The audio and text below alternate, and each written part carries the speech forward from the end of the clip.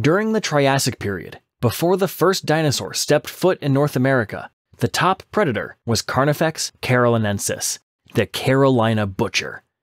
Although it may have looked vaguely like a dinosaur, this fearsome carnivore was instead a distant relative of crocodilians, and many aspects of its anatomy have profound implications regarding the evolution of their shared clade Crocodylomorpha. Carnufex's fossils originate from the Pekin Formation in North Carolina. The site is 231 million years old, dating to the late Carnian age of the Triassic period. Thus far, only 2 Carnufex specimens have been discovered. The holotype was excavated in 2004 and consists of an incomplete skull, a humerus, and a few ribs and vertebrae. The second specimen is nothing more than a partial humerus. While incomplete, what is known about Carnufex has provided exciting insights into the early evolution of Crocodylomorpha, changing prior assumptions about the emergence of the clade. Crocodylomorpha is a subclade within psudesuchia, which consists of crocodilians and all their extinct relatives. During the first period of the Mesozoic era, the Triassic period, pseudosuchians were even more diverse than their close cousins, the dinosaurs. Some of the first crocodilomorphs were small predators called sphenosuchians. They do not form a true clade, but were instead ancestral to all later members of Crocodylomorpha. In stark contrast to their only remaining descendants, sphenosuchians were agile, active animals, and may have even been bipedal. Crocodylomorpha belongs to a branch of pseudosuchia called Loricata. The other Loricatans, colloquially called rauisuchians, were all large terrestrial predators. Much like sphenosuchians, rauisuchians do not form a true clade, but are an evolutionary grade which led to the derived Loricatans, the Crocodylomorphs. However, there were no fossils which marked the drastic transition from the huge rauisuchians to the tiny sphenosuchians. That was until the description of Carnufex in 2015. This new crocodilomorph was far larger than the sphenosuchians and was placed right at the base of Crocodylomorpha, bridging this critical gap in the lineage which eventually led to the Crocodilians of today. The skull of the holotype was at least half a meter long, and its total body length is estimated to have been 3 meters. While much larger than most of the later Triassic crocodilomorphs or any other terrestrial predator found in the Pekin Formation, this is still much smaller than the apex predators in most other late Triassic ecosystems, such as the basal Loricatan Saurosuchus. However, the holotype specimen was not fully grown when it died. Its neural arches are unfused, a trait typical of juvenile pseudosuchians. Examination of their bone histology has also found both Carnufex specimens were still growing rapidly when they died. Based on comparisons with other Triassic Loricatans, a fully grown Carnufex could have been as large as the famous rauisuchian psudesuchus.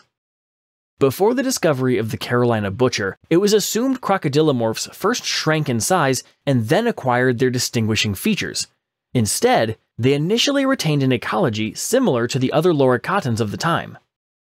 As Carnufex's skull is not complete, it is unclear exactly what it looked like.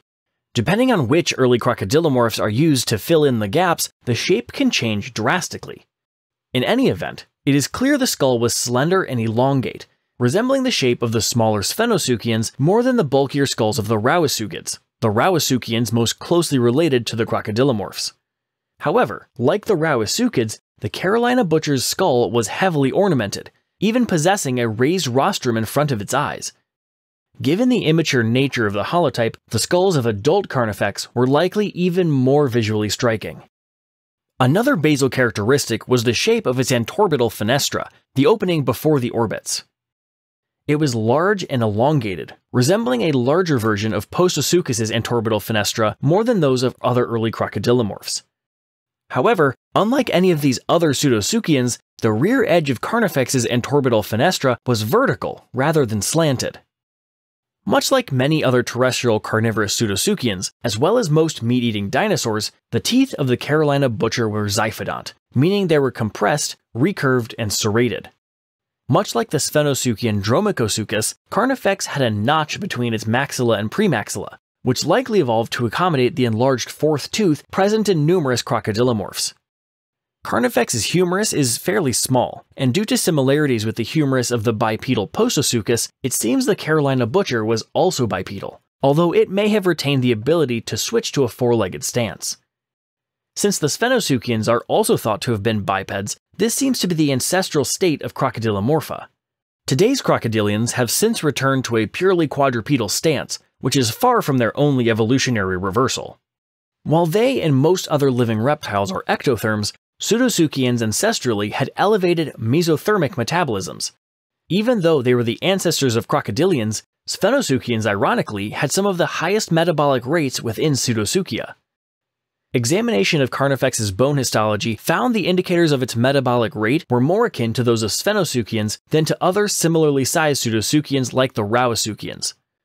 Besides allowing it to be more active, a high metabolism would have also enabled a swift growth rate, and the Carnufex holotype reached its length of 3 meters in perhaps as little as 3 years. Carnufex is one of the most basal crocodilomorphs, but it is not alone in that distinction. Its discovery led to the recognition of 2 others, Redonda venator, who is known from even less complete remains than those of Carnufex, and a more complete but as of yet undescribed skeleton from the Carnegie Museum of Natural History labeled CM73372. Like Carnufex, both of these basal crocodilomorphs were large terrestrial predators native to North America. The limited remains of Redonda venator are comparable in size to the rauisuchiid Postosuchus. Although the Carnegie crocodilomorph was immature when it died, it was already bigger than any sphenosuchian. One of the most basal sphenosuchians, Hesperosuchus, was at best 1.5 meters long, and the others rarely grew longer than a single meter.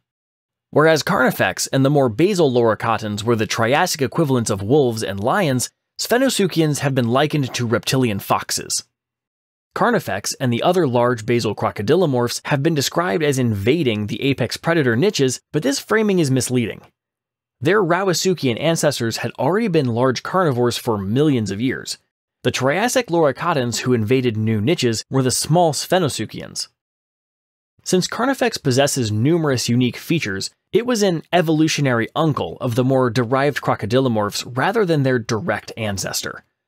Additionally, fossils of a sphenosuchian have been found in the Pekin Formation, demonstrating that they had already evolved by Carnufex's time. Potential prey of the Carolina butcher includes the large Dicynodont Placerius and the herbivorous pseudosuchian Revueltosaurus. Fossils of these 2 species have also been discovered in contemporaneous fossil sites in the southwestern United States. Other animals found in the Pekin Formation, such as the armored Aegosaur Gorgetosuchus, have only been found in eastern North America. Fossils of the rauisuchian Postosuchus allisonei have also been found in late Triassic North Carolina, but it lived 10 million years after Carnufex. Likewise, while early dinosaurs such as Herrerasaurus also lived 231 million years ago, they were still restricted to the southern hemisphere. 30 million years after the Carolina butcher, at the very end of the Triassic period, rauisuchians and basal crocodilomorphs like Redonda venator were still the top predators on land. However, nearly all pseudosuchians perished during the end Triassic mass extinction, allowing for the rise of the dinosaurs. Although Carnufex and those like it have been gone for over 200 million years, their smaller descendants were the only pseudosuchians which survived into the Jurassic period, leading to the pseudosuchians of today. Thank you for watching, and a thank you to themattalorian for narrating this video. If you enjoyed it, please remember to hit the like button, and subscribe if you'd like to see more. Finally, be sure to have a great day.